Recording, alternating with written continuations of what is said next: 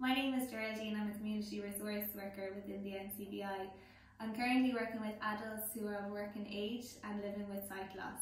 My background is occupational therapy. I assess people's day-to-day function.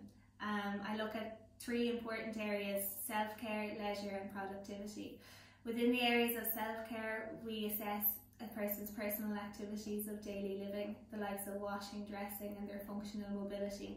Within the area of leisure, we take into account a person's interests and hobbies and what they like to do. And within the area of productivity, we focus on a person's employment, their day-to-day home management and also their meal preparation skills. If a person has any difficulties within any of these areas, we work with them and problem solve ways around doing these tasks independently.